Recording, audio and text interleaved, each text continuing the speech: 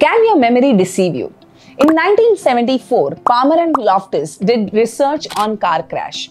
They called eyewitnesses who saw this accident and showed them various clips of car crash, and then used the words like what was the speed of the car while it crashed, while it smashed, while it collided, while it hit. So they used different degrees of verbs to test the subjects, and what they observed is where the words like crashed and smashed were used, people predicted larger speed of the car.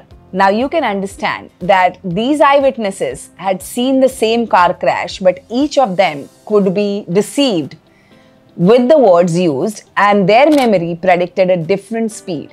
Similarly, in your life, this may be happening repeatedly. The words that you hear have a power over you, and that may be causing a deception in your mind to then give you a different perception of your reality and the world outside. Follow for more.